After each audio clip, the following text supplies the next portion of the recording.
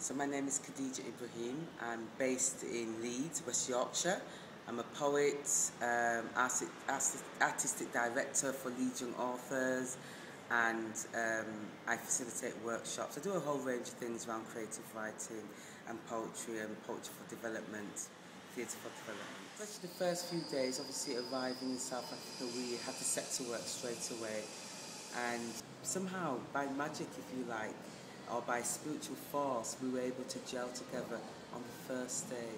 And I think that on the last night, we really set the roof on fire and we came with word, sound and power, and that's what it's all about. Spiritually, magically uplifting.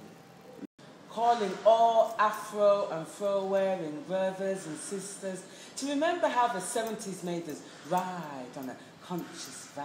You see, our Afros, they were picked way, way high, like Angela Davis's Black Power fist. Afros were antennas in the sky, connecting history's bloodline, tangled through triangular trade lines.